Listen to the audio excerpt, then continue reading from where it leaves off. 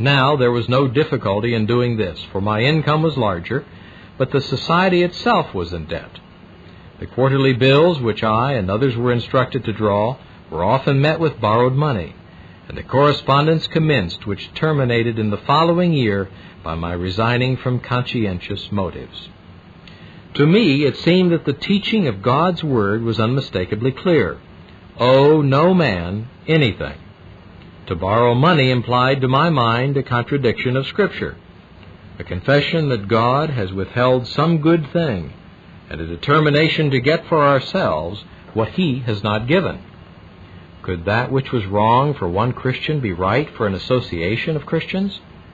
Or could any amount of precedence make a wrong course justifiable? If the Word taught me anything, it taught me to have no connection with debt. I could not think that God was poor, that He was short of resources, or unwilling to supply any want of whatever work was really His. It seemed to me that if there were lack of funds to carry on work, then to that degree, in that special development, or at that time, it could not be the work of God. To satisfy my conscience, I was therefore compelled to resign my connection with the society. It was a great satisfaction to me that my friend and colleague, Mr. Jones, was led to take the same step, and we were both profoundly thankful that the separation took place without the least breach of friendly feeling on either side. The step we had taken was not a little trying to faith. I was not at all sure what God would have me to do, or whether He would so meet my need as to enable me to continue working as before. But God blessed and prospered me, and how glad and thankful I felt when the separation was really effected. I could look right up into my Father's face with a satisfied heart, ready by His grace to do the next things as He might teach me, and feeling very sure of His loving care. And how blessedly He did lead me I can never tell. It was like a continuation of some of my earlier experiences at home. My faith was not untried. It often failed, and I was so sorry and ashamed of the failure to trust such a Father. But I was learning to know Him. I would not even then have missed the trial. He became so near, so real, so intimate. The occasional difficulty about funds never came from any insufficient supply for personal need, but in consequence of ministering to the wants of scores of the hungry and dying around us.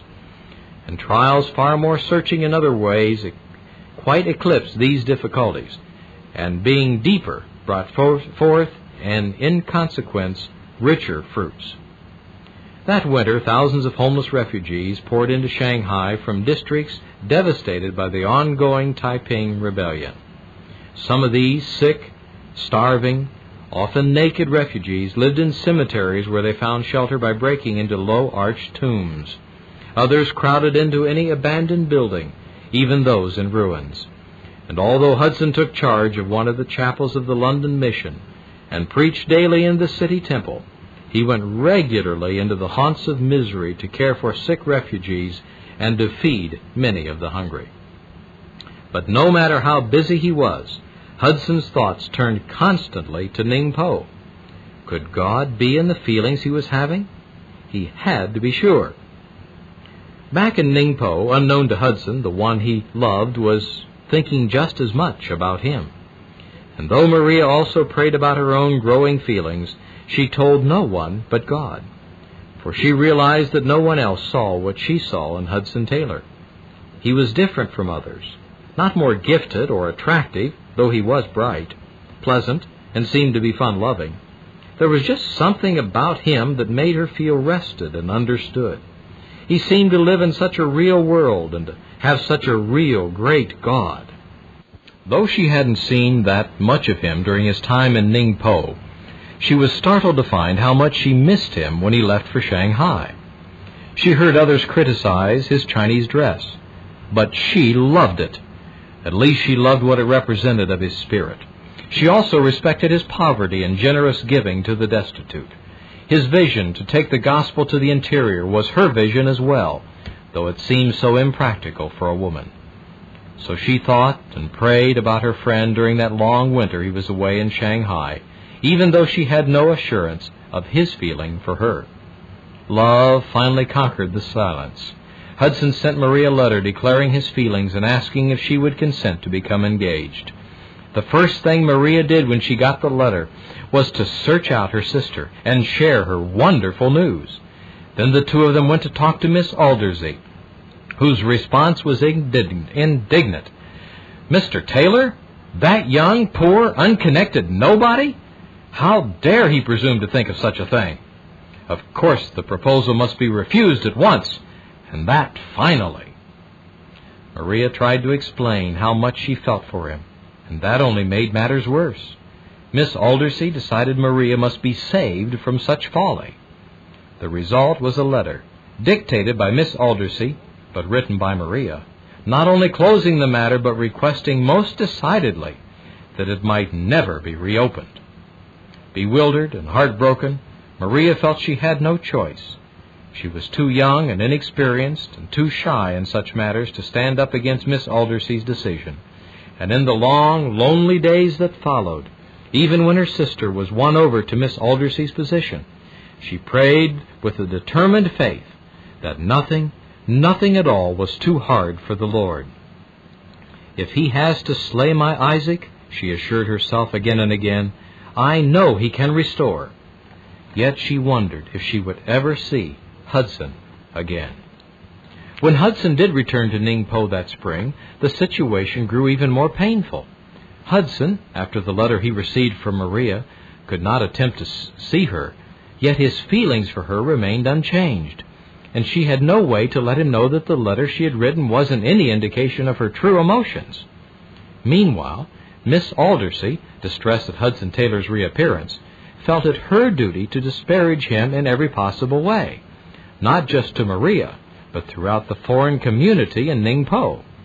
His Chinese dress became the object of criticism and scorn, and his new status as independent missionary, not connected to any recognized mission, made him an even better target for criticism. He was accused of being called by no one, connected with no one, and recognized by no one as the minister of the gospel. Other insinuations soon followed. He was fanatical, undependable, diseased in body and mind, and totally worthless. As a gifted and attractive young woman, Maria had no lack of other suitors who were openly encouraged by Miss Aldersey. At the same time, Chinese etiquette, combined with his intention to honor the request of her letter, made it look impossible for Hudson to meet with Maria. Yet both young people continued praying for some indication of God's will. Then one sultry day in July, at the end of an afternoon prayer meeting of missionary women at the Joneses' house, a storm swept up the tidal river and deluged Ningpo with sudden torrents of rain. Those women who hadn't left included Marie Dyer and one of her closest friends, and they could do nothing but wait until the storm blew over. When Mr. Jones and Hudson returned to the house from the dispensary next door to learn that Maria and her companion were still waiting for sedan chairs, Hudson's friend, who knew about his feelings for Maria, said to him, "Go into my study and I will see what can be arranged." A short while later, Hudson's friend came downstairs to tell him that Maria and her friend were now the only ladies left. They were alone with Mrs. Jones and would be glad to see him. Hardly believing his good fortune, his heart pounding in anticipation, Hudson went upstairs to see Maria for the first time in months. He saw nothing in the room but her face, and when he asked her permission to write to her guardian back in England, she quickly and eagerly consented. At the same time, she let him know she felt the same love for him that he'd expressed for her. They recognized the obstacles still before them, but they determined together to keep praying for God's leading in their situation. Finally, knowing the truth of their mutual love brought indescribable joy to the young couple. But it did nothing for their patience as they waited for a response to Hudson's letter to Maria's uncle, and it made the continuance of Miss Aldersey's enforced separation seem all the more trying. 4 months stretched out like an eternity, especially when they knew Miss Aldersey had written home with the same accusations she'd been voicing around Ningpo. What if Maria's uncle was persuaded by her charges? What if he refused his consent to the marriage? Both young people felt that God's blessing depended on their obedience to those in parental authority. Taylor wrote later, "I've never known disobedience to the definite command of a parent, even if that parent was mistaken." This was followed by retribution. The responsibility is with the parent in such a case, and it is a serious one. When the son or daughter can say in all sincerity, "I am waiting for thee, Lord, to open the way," the matter is in His hands, and He will take it up. One day near the end of November, patience and faith were both rewarded. The letter arrived. After careful inquiry, Maria's uncle in London had satisfied himself that Hudson Taylor was a missionary of unusual promise. The secretaries of the Chinese Evangelization Society had nothing but good to say of him, and he got nothing but praise from other sources. So, dismissing the unfair criticism for what it was, he cordially consented to his niece's engagement, requesting only that the marriage be delayed until she became of age.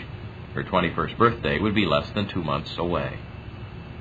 Hudson could scarcely contain his excitement.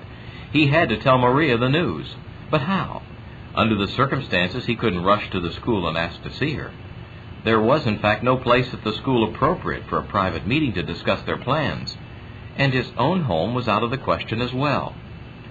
But when one of the missionary wives from the American Baptist Mission Board heard of his dilemma, she devised a plan to get the couple together.